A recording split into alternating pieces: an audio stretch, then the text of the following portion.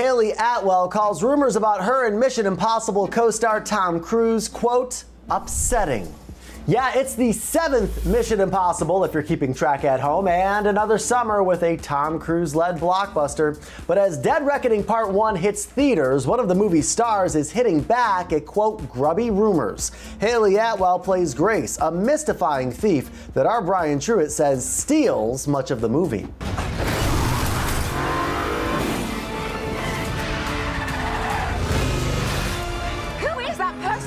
I have no idea. Now, in real life, Atwell is engaged to music producer Ned Wolfgang Kelly, and she opened up to British outlet The Independent about past speculation that she dated Cruise. Quote, "It feels a little dirty," she said, noting that Cruise and director Christopher McQuarrie feel to her like, quote, sort of two uncles. Atwell continued, quote, "It's involving people in my actual life, my personal life, who have to be on the receiving end of that. It becomes invasive."